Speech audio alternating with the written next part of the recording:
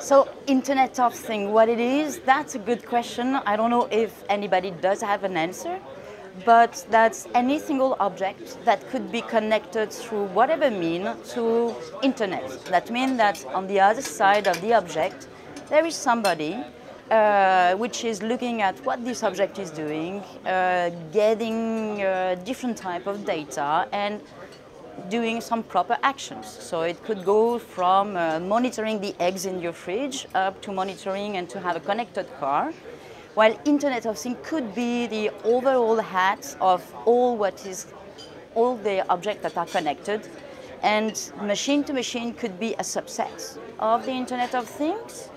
But well, there are so many different opinions, different definition of what could be or what is Internet of Things, or as Cisco was saying, Internet of Everything. So which vertical we are seeing more attractive or with a lot of potential, or the more mature vertical segments? Well, if Gemalto, we are relying on our assets. So we are coming from the telecom environment, from the GSM, from smart card provider, and wireless module as well. So we are addressing the IoT through the GSM part, while IoT could be connected by any single other means than GSM. So if we take the M2M part of the IoT, the main segment we see growing with a lot of growth potential are, of course, automotive, so OEMs, the connected car, and the future of connected car, so vehicle-to-vehicle communication as well in the future. So that's the big market segment. Then you've got all what is related with remote maintenance and control. You can control and maintain whatever assets there is on the field, again, as an egg in a fridge up to a pipeline in the countryside. And the third one, which is really, okay, today it's extremely fragmented and not a lot of volumes as such, but very growth potential, is definitely mobile health.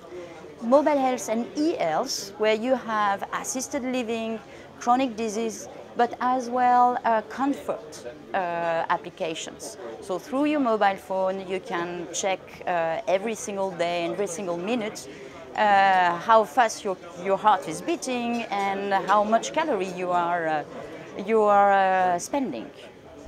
So what is the role of security in the Internet of Things? That's a good question.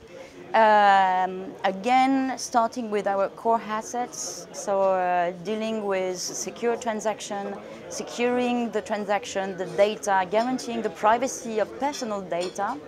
Moving from M2M to the big IoT, security issues and security risks are even further, even bigger, because today in machine to machine, we are in a controlled environment, closed garden.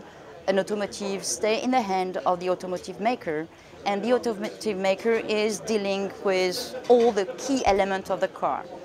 While if you look at Internet of Things in the house, for example, home automation, you've got a hub somewhere which is giving all those data outside, and you're going to have, provided by a different service provider, application provider, small devices, sophisticated or not, that are getting information on your electricity, information of your washing machine, on the greenhouse you've got in your garden, to figuring out how much water you want to distribute or not.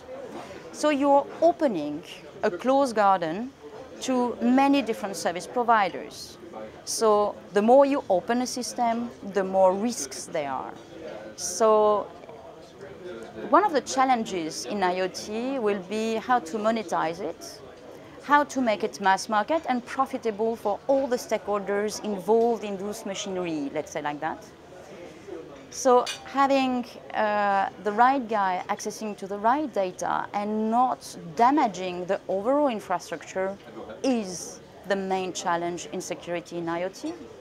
And that's why security will start with the risk evaluation of the overall system and the possible open doors that are left in this infrastructure.